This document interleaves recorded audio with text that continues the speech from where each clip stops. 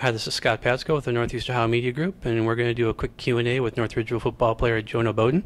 How you doing? Good. You ready to go? First question, what are your hobbies other than football? I participate in track. I throw shot put.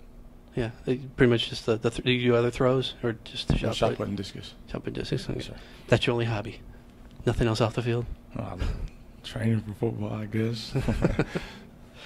High school state finals are moving to Ohio State. Think that's a good move or not? Yeah, definitely. Why would you like that better than Canton? I think that would be a good experience to play there.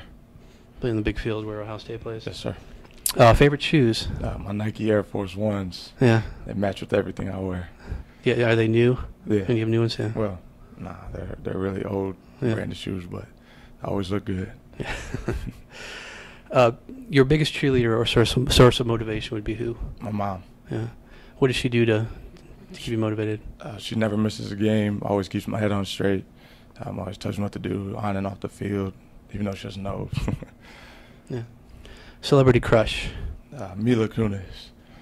Because she's a good actress. Yeah, it's great actress. Great actress. Who's your biggest influence in life?